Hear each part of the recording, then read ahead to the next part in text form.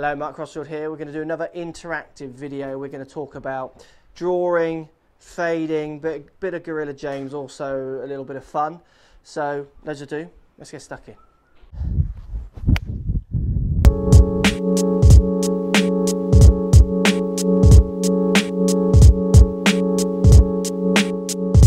So we're going to hit a few shots. I'm going to talk to you a little bit about how I would hit a draw. I'll talk to you a little bit about how I'd hit a fade, and there's a few other fun things in there as well. So this is a bit of one of those interactive videos. I did another in the bag video which had these interactions. So if you look around you, if you've got annotations on, if you're watching this on a mobile, it's not going to work so well, but if you're at your computer, you've got annotations on, just click on any of the items here that you'll see. So old Mrs. Doubtfire's face, or Mickelson's face, or my fancy YouTube hat, or the basket, these things, and I'll talk you through how I hit some certain shots.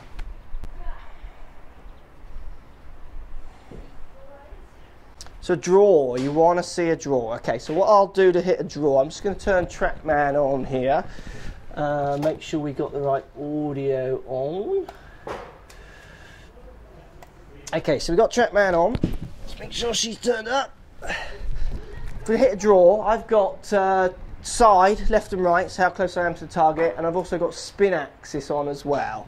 So if this number is a minus in spin axis, that means the ball is spinning on a minus tilt, so this way as it spins backwards, which is what we'll know as draw spin. Okay, so for me to hit a draw, what I'm going to do is I'm going to see where my target is, and I'm going to start by setting my face slightly to the right of that target, so say about 5 yards right of target. I'm then going to set my feet maybe 7 to 10 yards right of target, and I'm going to try and swing right of where my face is pointing. So my face is pointing 5 yards right of target. I'm going to try and swing a bit more 7 yards right of target, to try and get the relationship between my face and my path working in a way that will start the ball down the right and then draw back to my target. So I'm working with my face to path angles, and then lastly working the target into that equation. I'm not setting up to the target and then working to that. I'm working almost the other way around, that face to path. So I'm going to start with my face pointing right, feet further right. I'm going to try and feel that I'm swinging slightly right of my face. As I make my backswing, I'm going to do a few things that they're almost subconscious, but what happens is I tend to turn off the ball slightly a little bit more, so lean a bit more to the right. That helps me promote this more to the right path with my club path, so more to the right than my face, which gives me the desired spin. So let's see if I can pull it off.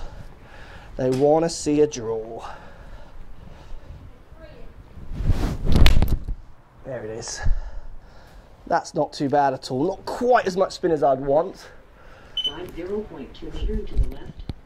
Spin axis minus 3.1. So minus 3.1 on the spin axis. So not the most spin as I would like. So I'd like to see that kind of 5s to 10s, but still a bit of draw spin.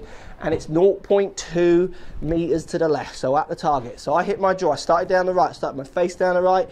I swung my path slightly right of my face, which gives it that spin back to the left. That relationship between my path and the face, that's what I'm thinking about. And then I'm relating those angles to that target. Hit a draw, there's a draw on the target.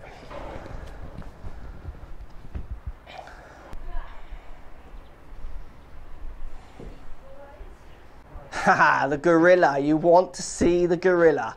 Right, come on in then, gorilla. Here he is. Gorilla James. Oh, he's looking angry. He's looking angry. Do it.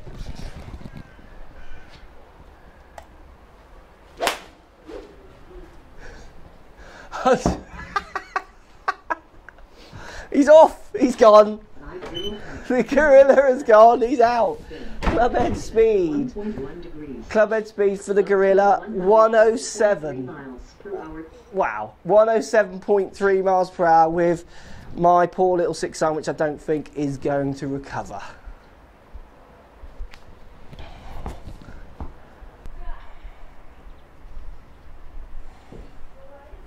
The guns, Gorilla's guns. Go on then, Gorilla guns. Here they are.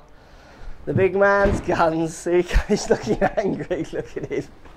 The guns. Whoa, look at those kids. There they are. The guns.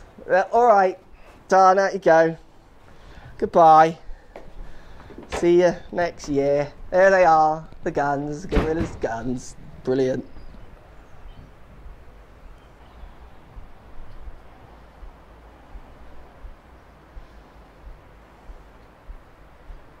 So a fade, right, a fade, similar to my draw in the sense that I'm going to aim my club face to the left, about 5 yards left. I'm going to try and work my swing more kind of 7 to 10 yards left, so contradict the face and path angles to get the desired spin. Let's make sure we got the right numbers up here with TrackMan helping you guys understand the spins I'm putting. So where with the draw we saw negative spin axis, we're now looking for positive. See if I can hit target. So I'm going to aim left, just have my feet aiming a bit further left than my face. So the face isn't at target, it's left target, about 5 yards. I'm going to try and turn a little bit more on top of the ball, which helps me feel like my club path is going to come across the face a little bit more. So where the draw, I felt like I turned behind it a bit more to change my pelvis angles and my spine angles to create a different path. This one I'm going to feel like I turn on top of it a bit more, which gives me that slightly cross angle, that cross path. So that's my feel. So face left, 5 yards, feet further left, 7. Swinging across the line of the 5, face left, so trying to get that contradiction. Here we go, turning on top of it. There we go, it's loving that. Stop spinning, a little bit right. Side 0.4 meter to the right. Spin, 11.9 degrees. So more spin on that one, positive 11.9, so tilting that way as it spins backwards, which gives it that fade. So that's fade spin as we know it. And then side 0.4, shaping it right in there. That's how I'm in a fade, changing my face, changing my path to that face. And for me, simple thought of turning on top of the ball gives me those numbers.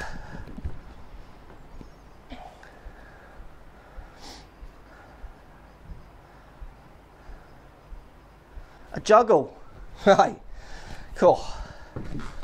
Haven't done this for a while, bit of juggling, eh? I'm sure most of you watching are better than me at this, to be honest, but here we go, bit of a juggle. I haven't done this since I was a kid.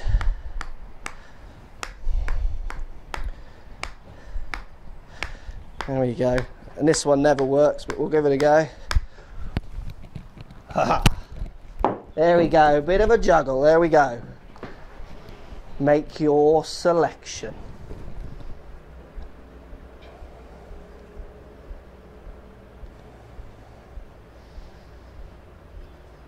A high one, okay, a high shot, the way I would hit a high shot, got my 6-iron here.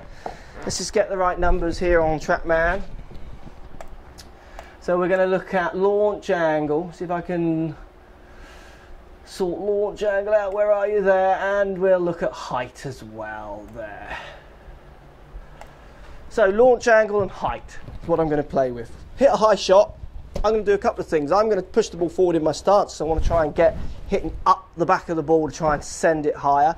Also, I want to try and add loft, so I feel like that ball's forward, so I'm almost leaning the shaft back to add loft is the feeling I get. Then what I'm going to do is I'm going to actually aim slightly left when I hit a high one, because I'm going to try and put a bit of cut spin on it also. So I've got my face a little bit open to my path, just to try and squeeze as many degrees of loft out of it as possible. And then if I'm confident I'm going to make the strike, which if I practice this shot I am, I try and hit it as hard as possible, try and send the energies up.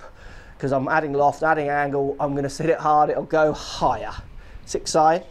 These aren't real balls, so the numbers might not be as true to your numbers that you get if you're using different balls, but I'll show you a contrast to a real shot in a second as well. So here's a high one. Not bad, not my highest, but that would go over most things I'd be trying to get up. Launch angle 20.5 degrees. Height 25.2 meters. So it didn't top out as high as I'd hoped, but it's 25.2 meters, which for these balls is a bit high. But the launch angle was 20 degrees, so it got up quicker. If I hit this 6-iron more in a regular way, so I'd hit a normal 6-iron with these balls,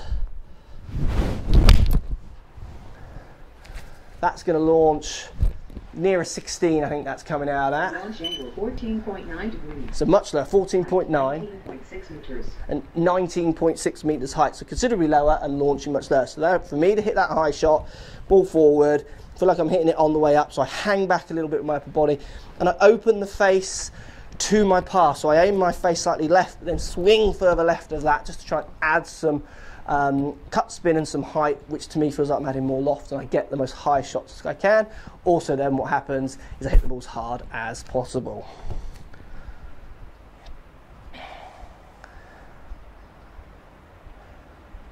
So you're done. Thank you. Thanks for watching. Fun video, a little bit of insight into why James is the gorilla. He was angry today, wasn't he? And then a little bit about how I hit the shots and what I'm thinking as I hit those few shots. Thanks for watching, guys. As always, post comments down below. Hope you enjoy these fun videos, and we'll see you all soon. So if you like what's going on here, don't be afraid to subscribe to the channel. Also thumbs up the video, post comments. Love to hear what you guys got to say.